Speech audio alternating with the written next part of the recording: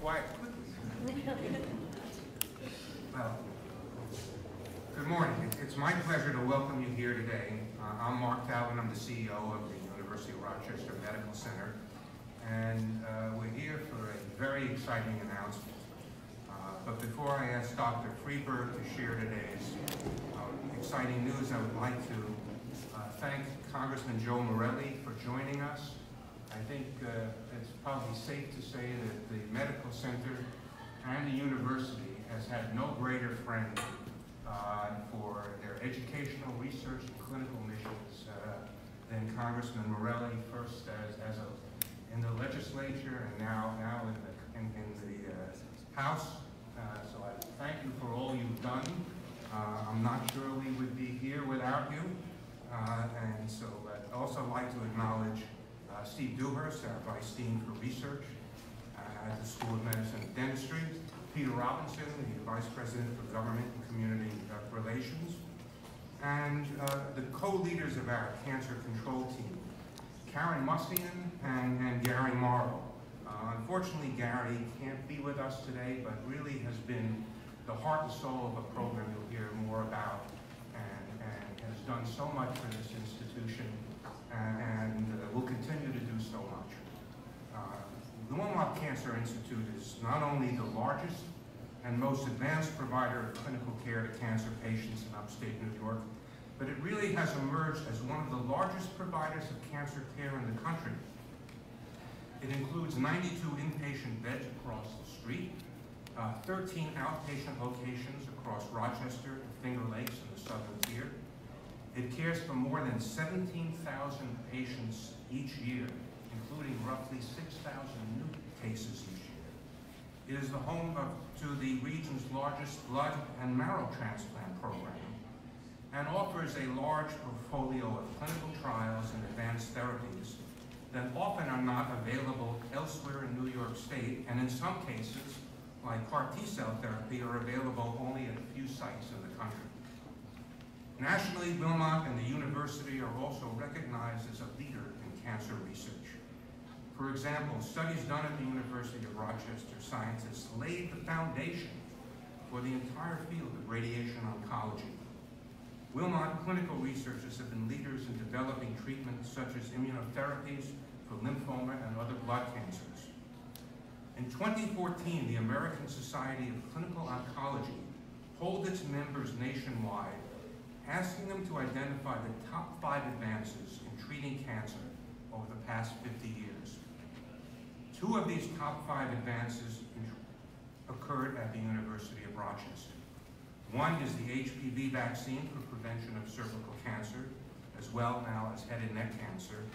And the other is the development of anti-nausea drugs, which have dramatically improved quality of life for patients undergoing treatment.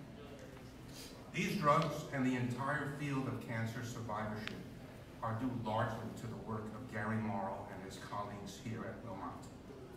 That work is being recognized today, and here to share that exciting news is Dr. Jonathan Freeberg, Director of the Wilmot Cancer Institute.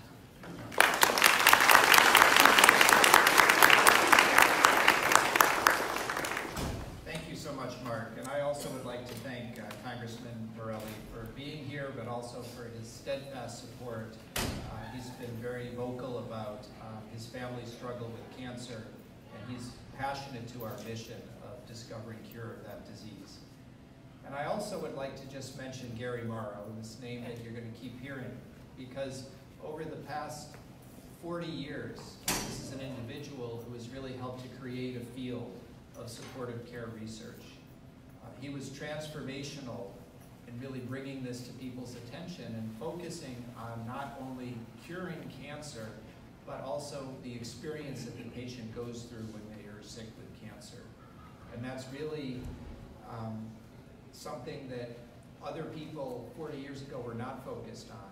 And he, together with a small group of investigators, really created this field, and it's really become an important part of what we do today.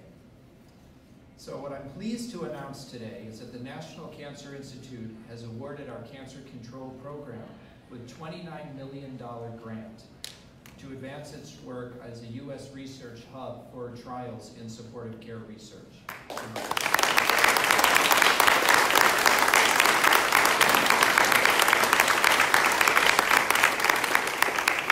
So to put this in perspective, $29 million currently is the largest grant at the University of Rochester Medical Center. And it's this team, based in this building, interacting with our team at Wilmot Cancer Center across the street, that is responsible for this. As exciting as it is to have the money come to Rochester, what's more exciting is the impact that this grant will have on patients in the future.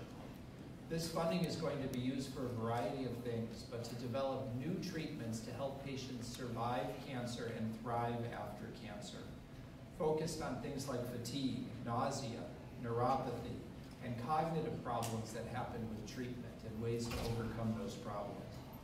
Historically, our team, led by Gary Morrow, has been leaders in this area. And with this grant, we're going to continue to be leaders and really form the care paradigms that all people will get in the United States in the future.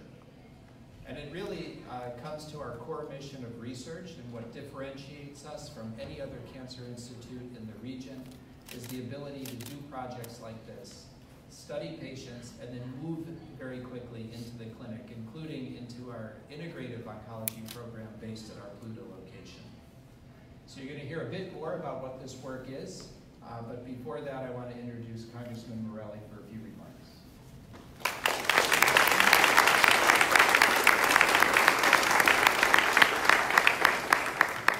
Good morning. First of all, thank you to Mark and Jonathan for their exemplary leadership of this facility, of this great undertaking that we're all a part of. And I don't think you could ask for two more, certainly two more accomplished individuals, two people who are more passionate about the work, not only in this community, for all their patients. And I'd like to just thank them again for all the incredible work they do. Mark and Jonathan.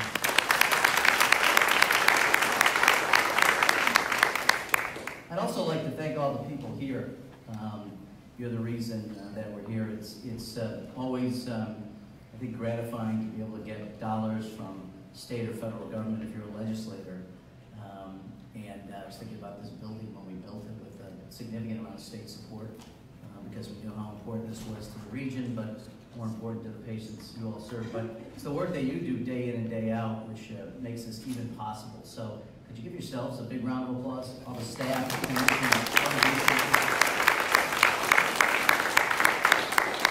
So I was particularly excited to learn of the award by the National Cancer Institute, $29 million to the university, and it's incredible work here.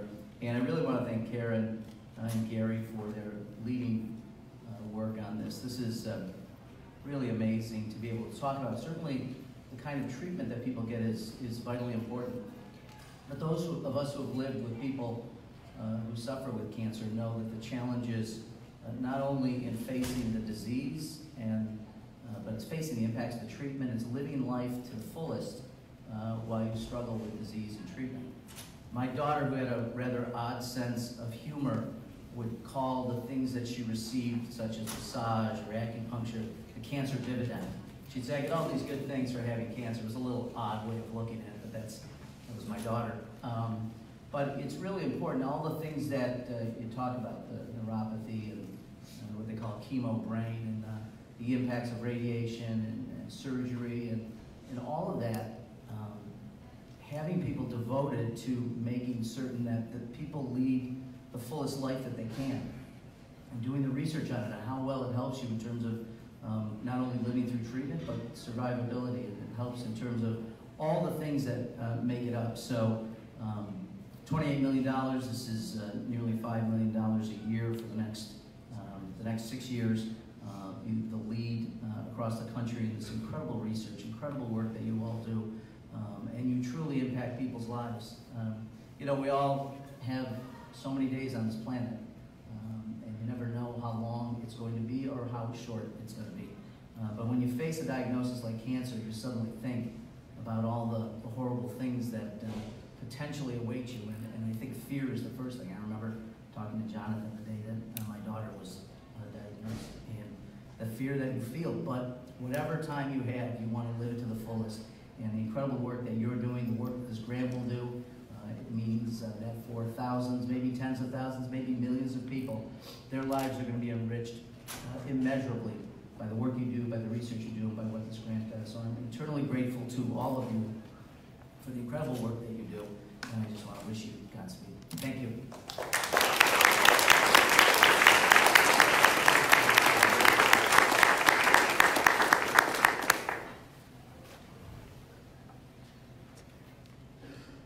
So good morning. My name is Dr. Karen Mushton, and I'm the co-principal investigator of our $29 million grant that we received at the University of Rochester in order to conduct supportive care research with patients in New York and across the United States. My co-partner in crime and principal investigator is Dr. Gary Moreau, and I've been working with Gary for 16 years as a member of the cancer control team. It's a great honor for me to stand here today with my family watching from around the country, all of you, and the excellent team we have here at Wilmot and in cancer control. I want to extend my sincere and heartfelt thanks to all the staff and faculty that work so hard on this grant. It's the work that you do every day that makes this happen, and without you, we simply would not have this grant.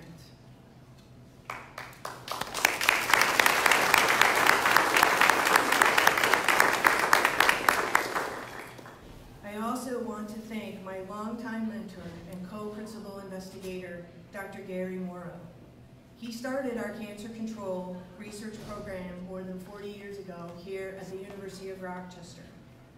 Without him, I wouldn't be doing this work today, and we wouldn't have this grant. Thank you, Gary.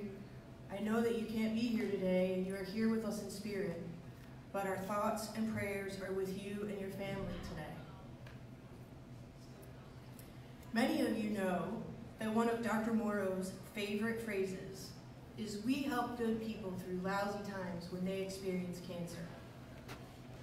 Cancer treatment is not a walk in the park, and Gary actually knows this firsthand. While he's unable to be here and celebrate this, due to an emergency surgery that he had yesterday, he is here with us in spirit, and our gratitude support him and his family. I assure you that Gary's legacy will live on in the amazing scientists that he's trained, who will actually put this grant to good use.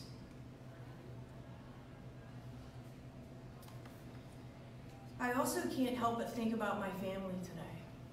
My father was recently diagnosed with colon cancer and had miraculous treatment that would not have been available to him 20 years ago. I also think about my grandmothers. They both died of cancer in the 1990s, when there was very little recognition that it was important to help people live their best lives with this disease. My grandmother, who had brain cancer, underwent many difficult radiation treatments. My grandmother with breast cancer underwent a great deal of chemotherapy. At that time, no one was ever asking, how is this treatment affecting your cognition? How is this treatment affecting your infections? How is this treatment making you feel? Are you tired or weak? Can you do the things you want to do?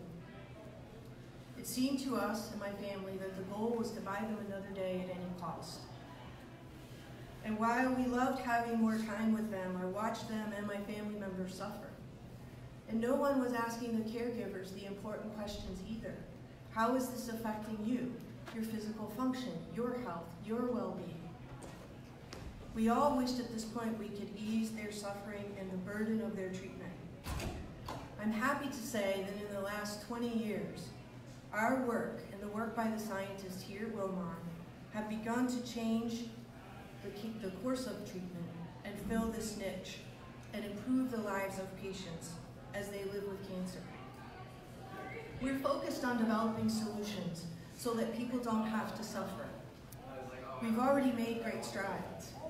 As you've heard, Gary's work helped oncologists to understand why some people develop severe nausea and vomiting due to chemotherapy, and helped with the development of the drugs that we have today in order to ward off these terrible side effects.